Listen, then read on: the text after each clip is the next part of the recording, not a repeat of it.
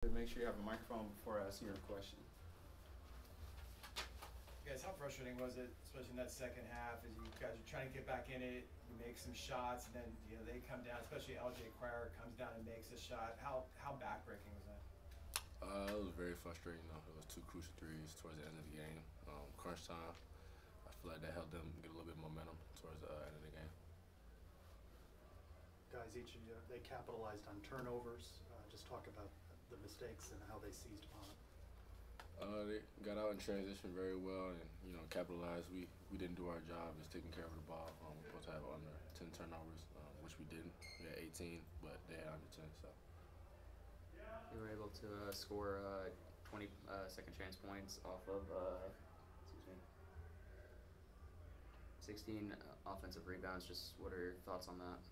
We can't allow them multiple shots in one possession. We gotta limit them to one shot whenever they miss. We gotta secure the rebound, and that's us guards included. We can't leave all the work to our bigs and expect them to grab every rebound. We gotta gang rebound, and I feel like tonight we didn't do a good job of that.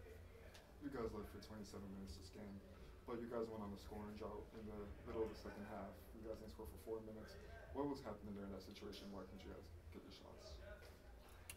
I feel like there was some turnovers in there for sure. I just feel like we weren't getting great looks. We weren't penetrating, get to the paint, dishing off. I feel like we were just playing on the perimeter, allowing them to be comfortable on defense, not putting any pressure on their bigs. What did you like about the first half performance? You guys, obviously in the locker room with a lead. What were you guys doing well in the first half? I feel like our defense in the first half was really pretty good in the first half. I mean, we held them to 28 points, and we had a lot of momentum going in. I just feel like the second half we kind of like laid back defensively and hoped that our shots would continue to fall on the offensive end. What does it say about your team, though, that you went toe-to-toe with the #1 team in the country? I mean, it says a lot, but I'm not surprised. No one on our team is surprised. It comes down to the execution towards the end of the game. So we've competed with pretty much every team in the Big 12, and a lot of those teams are top 10 or top 25 ranked teams. So it shows that we can compete at the highest level. Darius, you said it there, it comes down to late game execution, and you said again. We talked in the beginning of the week about this team hoping that they had learned lessons from these past games where it comes down to late game execution. What do you guys feel like is the disconnect where it's maybe not being implemented? I would say it start with the leadership, from our captains, me and Shemarri. I feel like we got to emphasize some things more. It just comes down to that at the end of the games. I feel like we need to help out more as far as the rebounding or taking care of the ball, putting guys in better positions where they can be successful.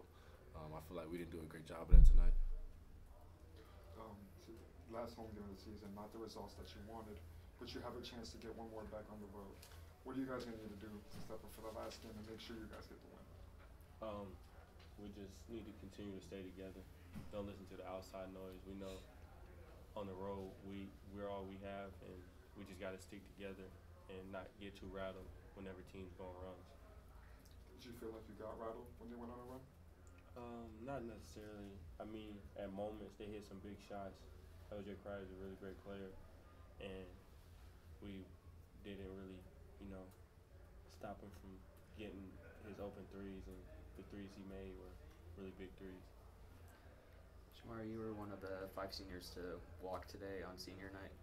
In honor of that, I'm just curious, what do you think you're going to remember the most about your time here? The support from the fan base. I feel like each and every night we had a great crowd, and with the first year being Big 12, I feel like it'll only be up from here, and super excited to see what it has in store. Houston's head coach said that success was in their DNA. They knew how to win games. Do you think that's something that UCF still is trying to achieve?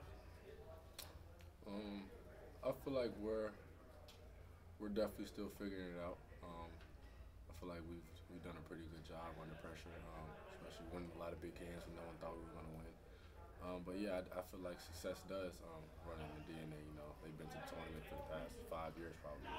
So I just feel like some of those things, not many people take it seriously as a little details thing. So I feel like implementing those things really needs to be one of our biggest things going into these next few weeks. It was the final home game, obviously. What did you think of the fan support this season, first year in the Big 12? The fans were amazing all year. I just hope it continues to grow as the years go forward. I feel like they did a great job. They brought a lot of energy and enthusiasm. They definitely helped us with a lot of key wins this year at home. So I couldn't ask for more of them. You guys all set? Appreciate it, fellas. Thank you, guys. Thank you guys. Appreciate you.